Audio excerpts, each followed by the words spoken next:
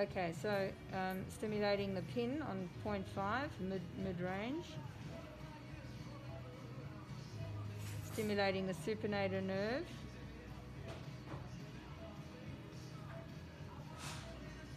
Stimulating the other supinator nerve.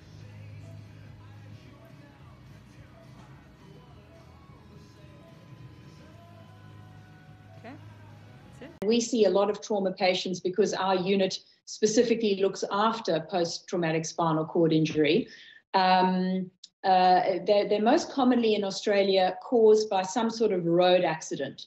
So motor vehicles, motorbikes, bicycles, or even just being a pedestrian. The other big group is sporting injuries, and that's usually diving into a shallow water and knocking your head on the bottom of something, onto a submerged object or a sandbank, or otherwise falls.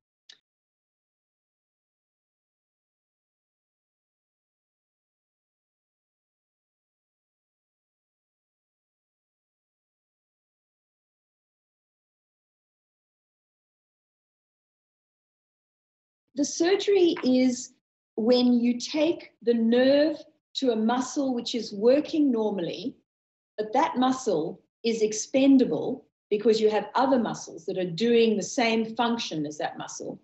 And you cut that nerve and then you move it towards a nerve which is attached to a paralyzed muscle and used to supply that muscle. But that nerve is now paralyzed.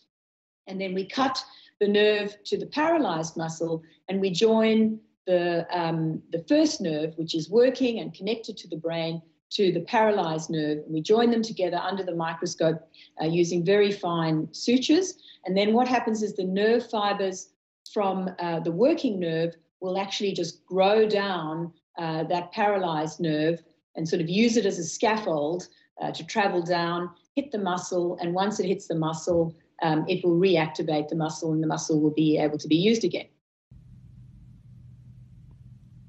Can you tell me about how your hands are different? With my left hand I use a lot more for picking up things and the finer sort of movements, and then like I'll pick something up with my left that I wouldn't be able to do with my right. Then once I can get it in my right hand, I have a lot of strength in it and I can hold on to things, and yeah.